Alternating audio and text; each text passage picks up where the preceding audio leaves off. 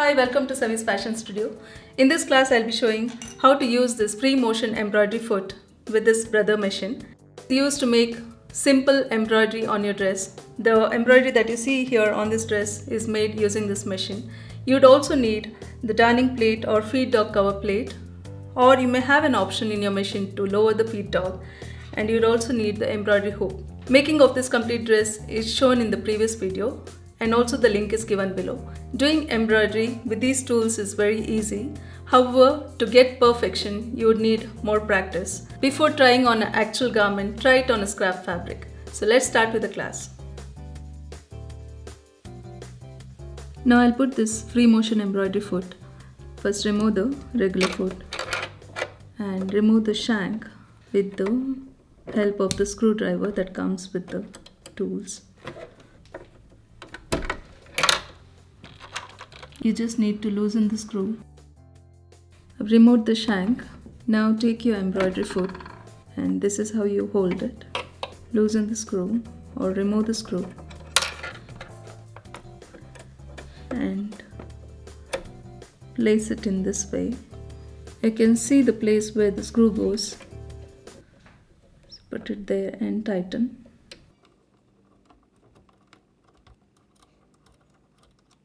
This is where this part of the foot should rest, that is behind the needle bar.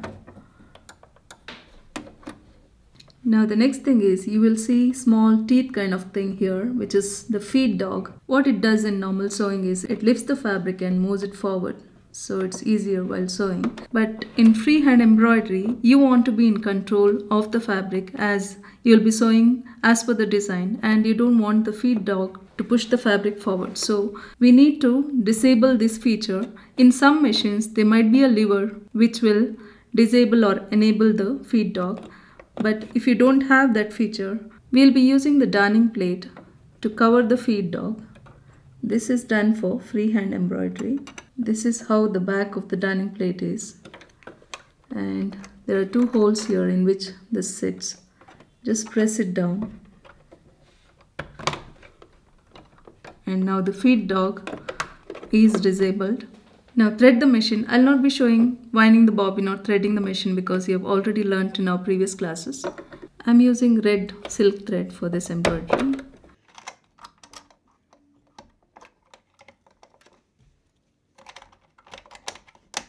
Now the machine is ready to be used. The stitch length and what kind of stitch doesn't matter. You can use straight stitches or zigzag stitches for this. You can adjust the stitch width or stitch length as per your requirement. Before starting with sewing, let me show how to prepare the fabric. Now this is a cotton fabric. I've just done a simple design to show how to use the free motion embroidery foot. I have drawn this freehand. You can use any other design template and transfer the design onto the fabric using carbon, or there are different methods. This is the embroidery hoop. Loosen the screw, remove the inner ring, and also while doing the embroidery you need a backing or stabilizer which makes it easy while sewing and also provides strength to the fabric. I am using a interfacing. So first I am placing the interfacing and then the design. Center the design in the hoop and now place the inner ring. If the design is bigger, you would need to do part by part. So just do one part first and then move on to the other. Once you have centered the design, place the inner ring, and before tightening the screw, pull the fabric and make sure it's taut. There should not be any looseness here. Once it's fine, just tighten the screw.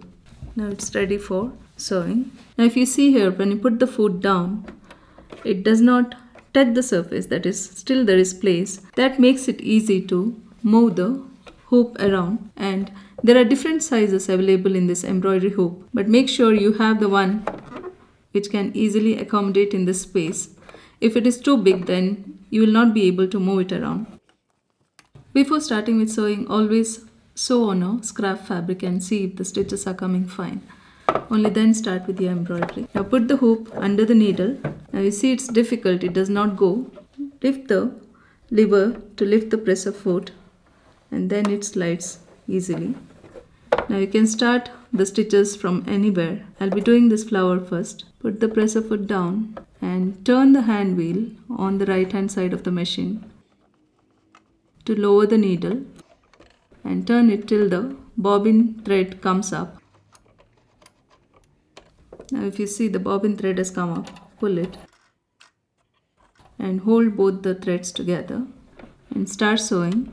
I'm using straight stitch. You can also use zigzag stitch.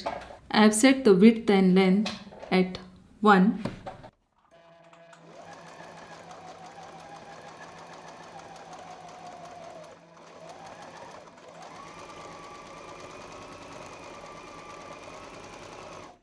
Press the foot pedal to control the speed. You can sew with full speed, but with the hands you can control the fabric movement, that is, move it slowly as per the design. And once you have sewn a little, cut off this initial thread.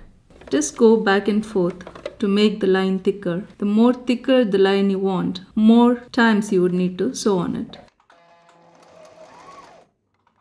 Now if you see here, the hoop is touching the foot and I'm not able to move forward. Then you can do it sideways or you can turn the other way around. So it's very easy to manipulate.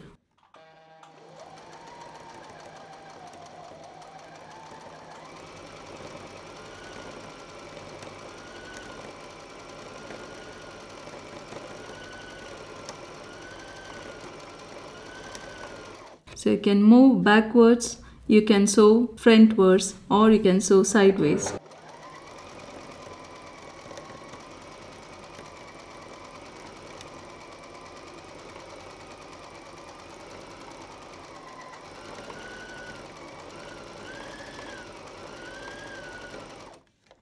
If you want to make thin lines, do not trace the design so bold or thick. I just made it so that it's clearly visible to you.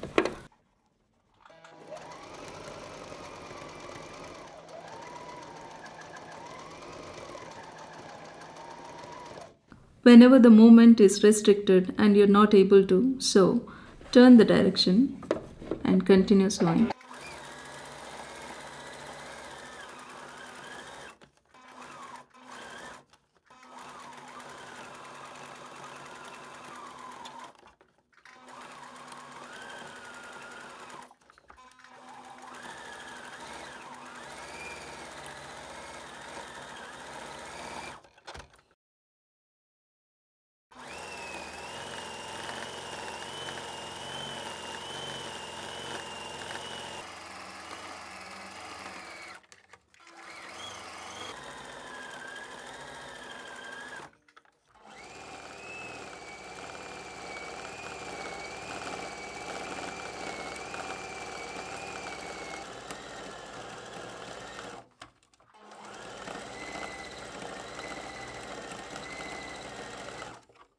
Now I've just done the outline. Now if you want to do filling inside, you can do using the straight stitch or you can use zigzag stitch. I'll be using the zigzag stitch to fill inside.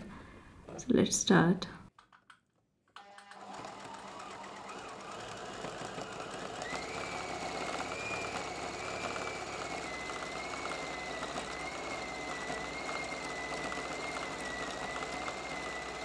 Move back and forth till all the areas covered.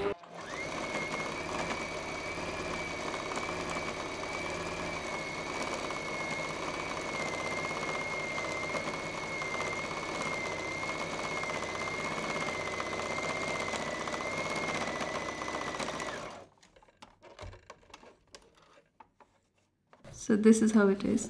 You can do the same for all. And you can use a different color for the leaves. This is how you use the free motion embroidery foot. I've changed the thread to green.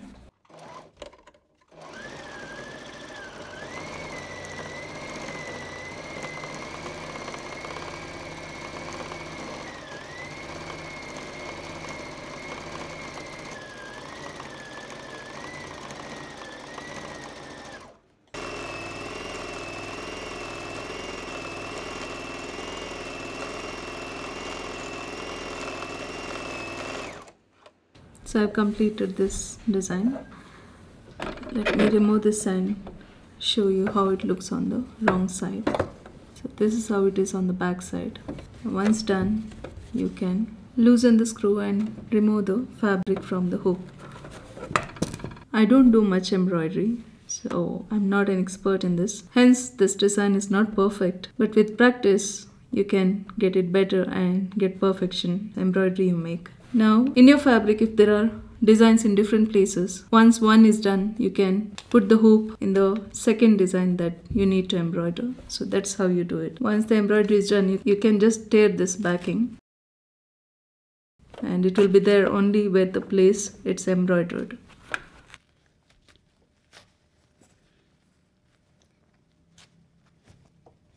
Once the embroidery is done, you may remove the embroidery foot by loosening the screw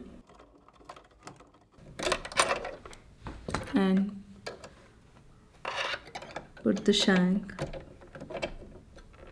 and tighten the screw. Then put your regular foot. Don't forget to remove the plate before normal sewing. Thanks for watching this class, and if you like this class, please like, share and subscribe, and see you soon in the next class. Till then, happy sewing.